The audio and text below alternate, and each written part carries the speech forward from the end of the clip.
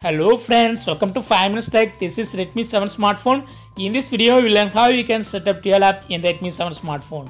First of all, go to the settings in your phone and click on dual apps. Here all supported apps will be shown. Only Facebook is showing first, so I turn on Facebook. Dual app is turned on, so another app will be created. Another Facebook app is created. This is duplicate app, so you can sign in into two accounts at the same time using two apps of Facebook. If you want to have WhatsApp, you should first install WhatsApp. But I don't have WhatsApp. I tried for ShareChat. Yes, two apps are created for ShareChat. So in this way you can create dual app and sign in into two accounts at the same time. That's all friends. Thanks for watching. Subscribe for more videos. Until then, bye bye.